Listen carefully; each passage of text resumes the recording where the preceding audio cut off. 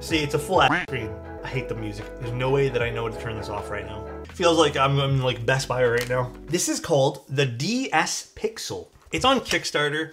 There was also going to be some local vendors, Dane Keeves being one of them, I think, in the future. But right now, it's just Kickstarter. I've been talking to them for a while. Also, with all these Kickstarter projects, any group buy in general, buy at your own risk type deal. This is a very interesting board for a lot of different reasons. This is crooked. Yeah, it's part of my notes. Trust me. This is basically, you guys know with the Final Mouse and Flux keyboards with the screens behind them? This is basically that, except they got to market first, it seems. Like, this is the only company that's reached out that actually has like a working prototype of this. It is battery operated as well.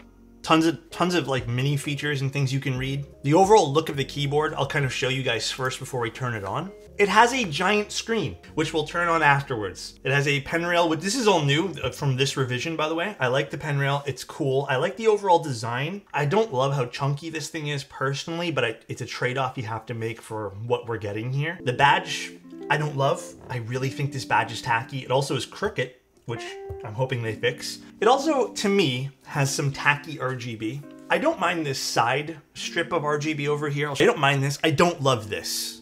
This is, I think, also doubling up for some cooling as well, but it's some RGB as well. You guys will see. Not my favorite thing in the world. I think it's tacky. The back has USB-C ports. Both you can use to charge and use the keyboard. One you can use to charge other devices. And then it has some covers. One has an HDMI because, really cool thing about this, which again, there's a lot of cool tech in this. Does it work together? We'll find out. You can actually use this as a second display, which is interesting. And I think it's a cool aspect of the board. I'll touch more about that here while I go over some of my notes. I appreciate that as well. Kind of gives you double function for something. This one here didn't have anything underneath it. I think this is just the other part of the badge, and they're all magnetic and you can change them. These badges are quite tacky in my opinion. I think they're upside down, but they're quite tacky. Not really something I'd probably put on the board personally. They are quite loose as well. I think they need to be fitted better. Then we have the bottom of the board. This is where the board, I think, is kind of neat, but also makes no sense to me. Sorry, my language. It has 4 feet, which I'm assuming these feet are probably not going to make it to the final round of this board. But it has this giant foot over here, which is, I guess, stainless steel. It gives a lot of weight to this board. It is what it is. It elevates the board. You don't really need it for sound in this case. I think normally that would be a point of criticism for me. But I also think that these feet over here make absolutely no sense. You cannot remove this either. That's kind of my thought process there. And then it also has a wireless mode, as you guys saw by the toggle on the back over here. The cool thing about this though, is this, again, is kind of multifunctional, and I like the tech behind this. Now, is this comfortable to type on? We'll see. But I'll show you, let me boot it up and show you guys, and then we'll go over the things I have. This is not really a build for this, by the way. That's why it's a double stream today. This is more of just like a, here's my thoughts and criticism on this. As someone who builds a lot of custom keyboards, I don't really need to plug it in, I guess. It does work, I did make sure of all that. So let's turn it on. Here's one point of criticism. You have to boot up the keyboard because this is essentially a little computer. So this isn't like a plug and play device in which you can like quickly turn it on. Gives you this lovely boot up sound because there's speakers in here. Here's the board itself. So very, very interesting. So I guess I want to go over some notes about this. Is they're calling this capacitive keycaps. I feel like yes, it makes sense, but also it's a bit disingenuous. Essentially what these are doing is just like a touchscreen because you can use your fingers. It's a touchscreen. I get the premise of it. It makes sense. However, it definitely feels like you're just using a touchscreen. It doesn't have that same sort of like key feel as like a Toper keyboard. A little bit. I see where they started to simulate that in this because they started to do, they have these like little keys that press down and they're kind of using these like little rubber dome things, which is close. So the typing experience is interesting. It's definitely a little bit odd, right? So even from the side over here, it has good visibility. It's an IPS display, so you can see things. Now my camera's not gonna pick it up well on this side because I have one of those, it's going into like a sleep mode. I have one of those filters on the camera. You can actually see the RGB on the side. It's looking to pair to something right now. It's sort of like a weird mix of, it feels like a membrane, but it also sort of feels like Toper. It is technically electrocapacitive. I get that, because it's a touchscreen. Anyone who reads that, having used a Toper keyboard, might feel like this feels a lot different because this doesn't have a switch. So it's technically correct. However, I just think it's a little bit disingenuous to call it this. I would just call it a touchscreen. I feel like because they're also sending this to a lot of people in the hobby, you kind of get this this idea that it's like a Topper feeling keyboard, but it's not. I've typed on Topper and I typed on this. It sort of gets there, but yeah, it doesn't really get there. I want to go over some of my notes, and you can also customize all the GIFs as well here, which I thought was really cool. So as you type, you can do whatever you want. You don't even have to use this. You can just literally type with your fingers. So I did try typing on this for about 2 days, and I have some thoughts and some feelings. First of all, the price point on this, now this is depending on what backer level you go to. It's 350, I believe it's USD. I'm pretty positive this is all defaulted to USD. It's about 350 bucks, which honestly isn't that bad for the early backing. It's really not that terrible. It's not that crazy considering you're getting like a 4K display and stuff, and you can double this up as a secondary monitor. To go over some of my notes, I have this into 3 sections. First of all, this is a sample keycap set, I've been told. I was gonna rip this to shreds because I don't know if you guys can tell, this looks really bad, like terrible quality. Last minute, I got told that this is just for showcasing right now, like they have better versions. Like, look at this. And I thought each one of these needed to have a film you need to pull off, and I was sitting there, I'm like, do I need to pull off a film? But apparently this is already being worked on. So that's just part of my note. The other part is I just wanted to re-clarify, this is something that obviously can be customized in a lot of ways, but you cannot build this. There's nothing really to build. This is gonna ship like this, and you're gonna put this on, and you can drag and drop some GIFs into the keyboard's on internal memory, which is about 12 gigabytes. And that's about it. There's no real software for this. It works with VIA. I wish there was an easier to use piece of software or some sort of web-based software to kind of help you switch keys around a little easier, but it doesn't. Like in terms of the GIFs and all the customizability there. And they're clearly going for the same concept as things like the Flux keyboard and stuff. So interesting that they got the market first, you know what I mean? So again, to go over some of the cool stuff, and then I'm gonna go over some of my more finite details that I really need to drive home with this. You guys are wondering, how does this feel to type on? It feels okay. I was typing fine. However, because this is also a prototype set over here, they told me that there's, for my version that they sent me, which I hate when people do this, by the way. This is like a big pet peeve for someone who looks at and reviews products. They told me that each key, like you're gonna notice different weights to each key. And they said that's on purpose because they're trying to figure out which ones they like better. And that just happens to be the sample I got. The problem is I don't know now what the end product is gonna be like for people who are interested in this board. So how can I properly take a look at this and be like, yeah, this feels good. Right now, from what it feels, there's definitely some keys like these ones over here, and then like there's like some over here. These feel really good.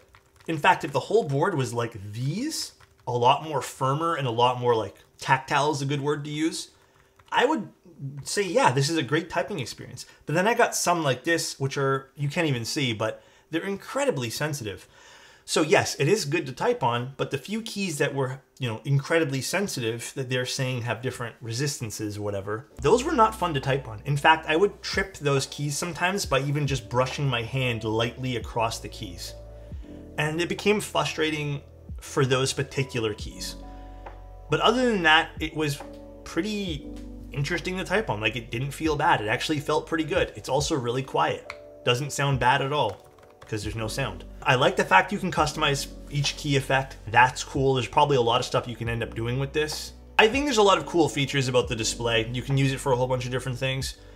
However, if you can tell someone there's a selling point of this being an additional display, right? But then you still need to give them a keyboard to use. Yes, this doubles as a display, and I guess for those fortunate enough to have a few different keyboards in their arsenal, you could just turn this around, use this as a display because it stands upright pretty decently.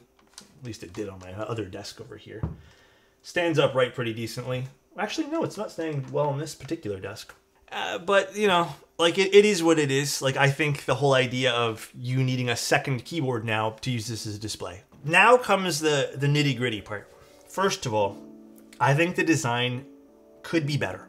it could be a lot better. They could have, you know, they could have made this a lot more timeless. Instead, I'm gonna be honest, this whole design of this board, it differed so much from the round that I got, the first original prototype, that I kind of feel like this is a whole different board at this point. In fact, they called it something different. It's the same concept, same internals. I just think this is really, really, really chunky. It also looks a little bit dated in terms of styling. It is what it is. I would have loved to see this done in a more timeless manner without all the RGB. Completely unnecessary, all the RGB. I feel like you want the screen to be your main focus. That's about it. The other limitation of this is I can only look at what I have here. And in its current state, like if nothing changes, I cannot recommend this board because of this typing screen over here. It's just, you can't long-term type on this. There's too many sensitive keys.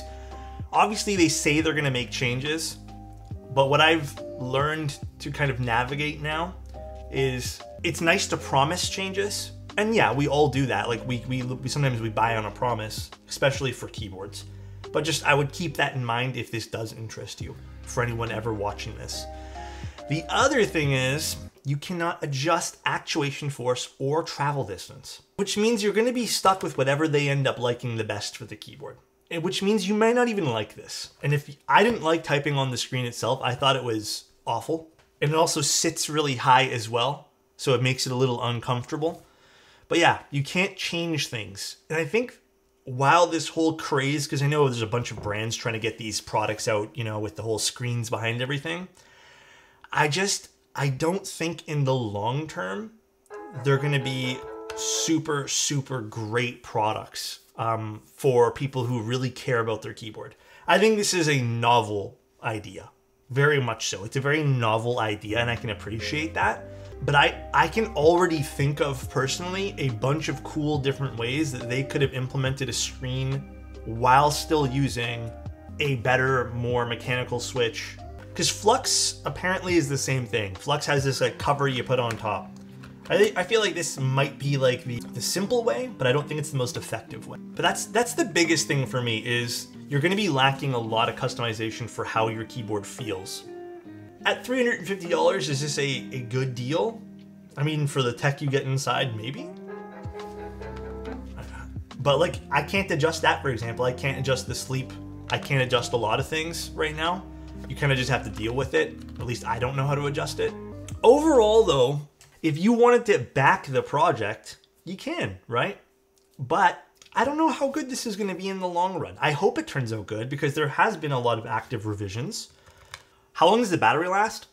So I've been using it since yesterday, and it was at 100%. I've maybe used it 2 hours and it's down to 71%. They're saying it has about 12 hours of battery life. Based off of me killing about 20% in 2 hours, I don't know. I don't know how true that is.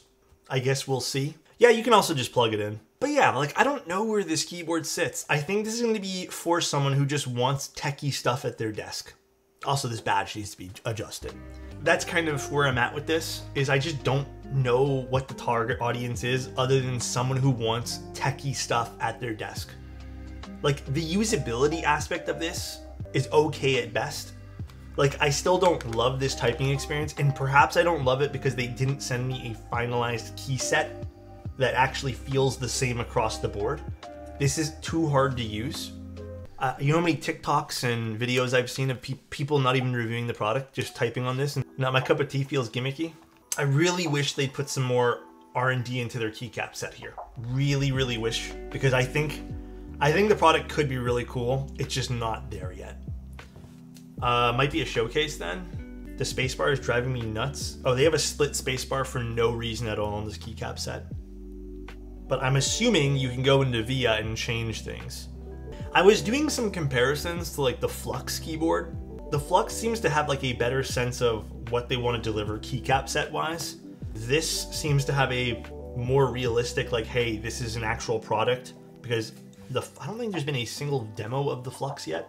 The keycap set, and also the layout should be small enough to not be cut off by the frames of the caps. It's cool. I can definitely see this being like a centerpiece on someone's desk. And see, it's a full ass screen. I hate the music. There's no way that I know to turn this off right now. But they got some like demo stuff on the background that I'm sure you can change as well. I just didn't bother changing it all. I agree, this is a weird demo.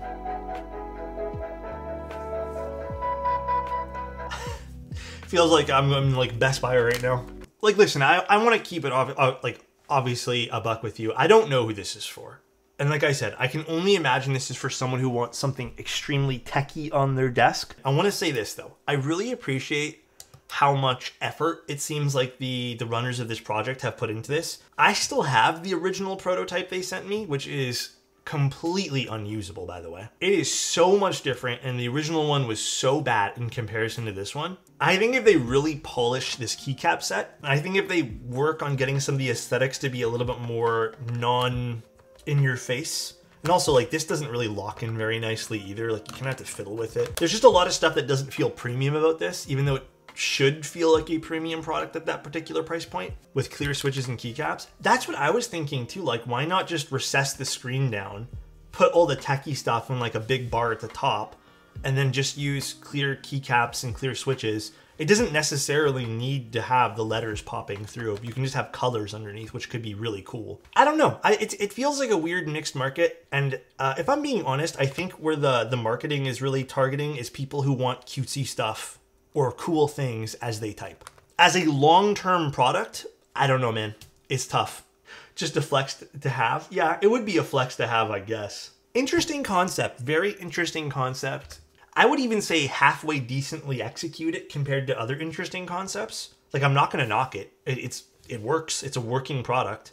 Do I personally know the major use case at the end of the day? Not really. There's a lot of stuff they put on their marketing, like a ton of stuff that, you know, makes it seem like you can do everything. You kind of have to realistically sit here and be like, can it? So I don't know. And at the end of the day too, like, I don't want you guys to spend all your money on something and be like, this is fun for 5 minutes and then not fun past that. Better keyboard at cheaper prices, doing both but worse. At least the price isn't exorbitant. I agree. It's not a terrible price point at its early bird pricing. Interesting product. And again, I want to give kudos to them. It's just right now in its current state, I don't know who it's for. Like, you know what? The typing experience for the few keys, it actually felt not bad. But like the enter key is one of those really sensitive ones. So that was like triple triggering, you know? This is the DS Pixel. And if you guys were interested, it's on Kickstarter. So if you guys wanted to take more of a look at what they have in terms of what they're saying about their marketing and all the other stuff, go ahead and take a look. But as of right now, all the points I brought up and I've kind of written down, it's just confusing to me. I think it's just really confusing. What's the front height? Actually, I'm just noticing this now too with my studio lights on, because I actually haven't seen this in the studio lights. There's some bowing that's happening right over here too. And I'm not sure why that is. I don't know if you guys can see the bowing that's happening on the bottom. I did not see that when I was not in studio lights. Front height is 25 mil. Not crazy, but still very high. All right, well, that's the board. If you guys want to see more of it, here, I'll give you guys like a little close-up of everything. I would like to see more production of this before fully saying, yes, this is a fun buy. Because right now, I don't know, it's tough. It's pretty heavy, but it's not as heavy as some of the more expensive brass boards in the hobby. All right, guys, see ya, love you, and talk to you guys very, very soon. Bye, everybody.